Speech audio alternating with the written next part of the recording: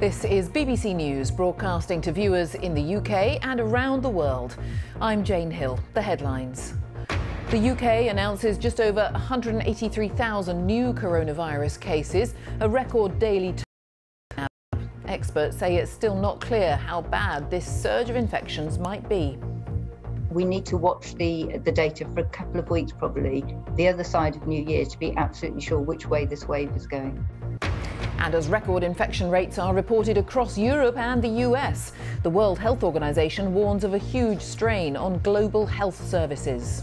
I'm highly concerned that Omicron, being more transmissible, circulating at the same time as Delta, is leading to a tsunami of cases. Some people in the UK are waiting for days for a PCR test following high demand, and pharmacists are warning of patchy supplies of the rapid test kits. The European Court of Human Rights urges Russia to suspend the shutdown of the country's oldest human rights group.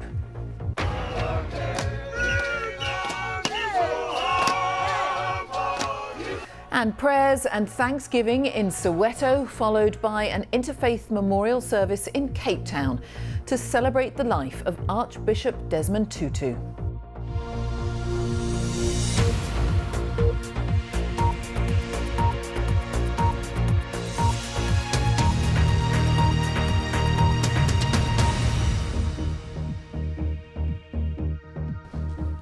Hello and welcome to BBC News.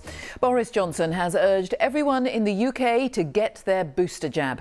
He says 90% of people currently in intensive care with COVID hadn't received their third vaccine.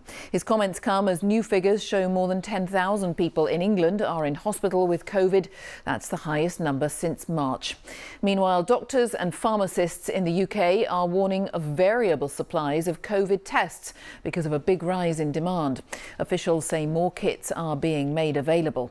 Contributing to both the demand for testing kits and those high number of COVID patients is the surge in cases. The latest data shows a further 183,000 people have tested positive for COVID in the UK.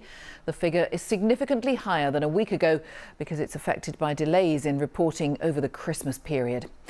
Our first report is from our health correspondent, Catherine Da Costa. George Winder and his wife Nikki are both